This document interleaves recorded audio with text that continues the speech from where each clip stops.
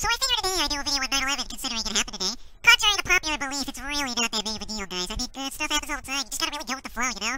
Well, anyway, I figure I'd, just talk about my personal experience of where I was during 9/11. I was a kid, like maybe my age, and I was going to go to McDonald's to get the new toys, but 9/11 happened.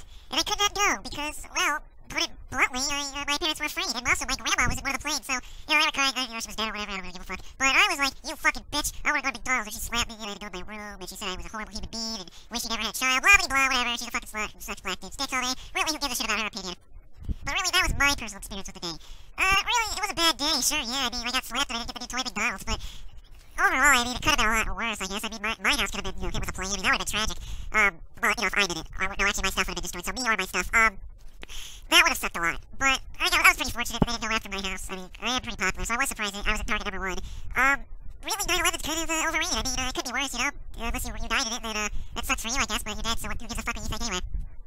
Yeah, it's a really, a little short video for, today. That's really all I gotta say, guys, so, yeah, peace out, y'all.